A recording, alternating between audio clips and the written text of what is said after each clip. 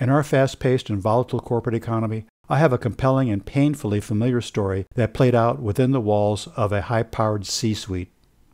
This story delves into the complex web of decisions that often trap chief operating officers, operation managers, and plant managers at the crossroads of transformation. Here's a story of one CEO who was mandated to orchestrate swift and drastic operational changes that would reshape the company's destiny, and it had to be done immediately. This company experienced rapid expansion thanks to an ambitious CEO who craved exponential growth above all else. This relentless pursuit had its consequences. It exposed cracks in the company's organization and processes, turning minor operational hiccups into a volcano of issues that were exposed everywhere.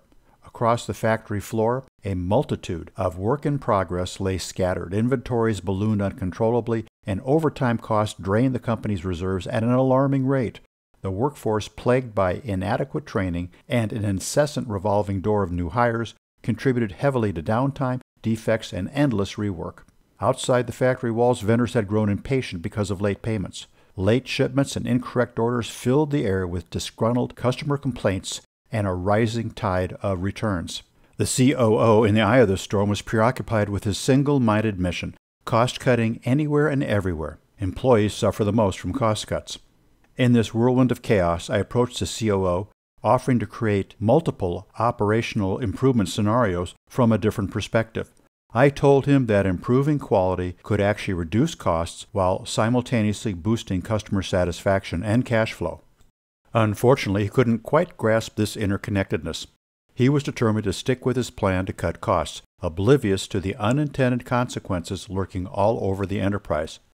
Determined to make a difference, I crafted a final plan that actually astonished other leaders in the organization. I devised a machine enhancement that had been proven to increase total production output by up to 20%, an innovation that would not only ensure a boost in quality and also slash defects and costs, but most importantly, increase cash flow and customer satisfaction. Yet despite its potential, the COO relegated my plan to the bottom of the priority list, overshadowed by his relentless obsession with cost-cutting. It was a pivotal moment.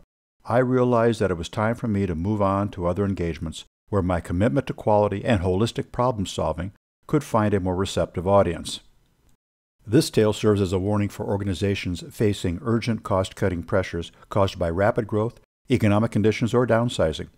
Instead of isolated cost-cutting measures, top management must initiate collaborative, cross-departmental quality improvement committees that discover the constraints preventing fast-tracking operational optimization. You must also replace SOPs and hard-to-understand equipment manuals with quality operating procedures that trains and empowers frontline workers to control and improve quality throughout production. Prioritizing quality ensures survival, resilience, and long-term success that future-proofs the organization.